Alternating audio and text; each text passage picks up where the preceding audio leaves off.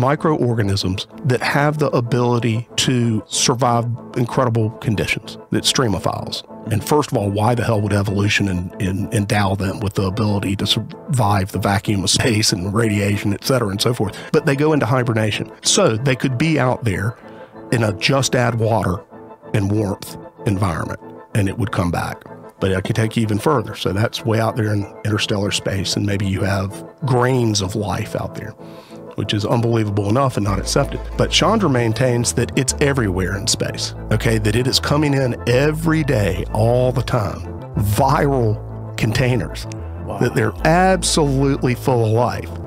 And then as they shed dust particles, which float into the atmosphere all the time, and that's all well accepted, little particles, always dust coming in from comets, within those dust particles, and that viruses are raining down on the Earth constantly, and that evolution, Darwinian evolution, is certainly a big factor. Evolution has been guided by transmissions of outside molecular DNA.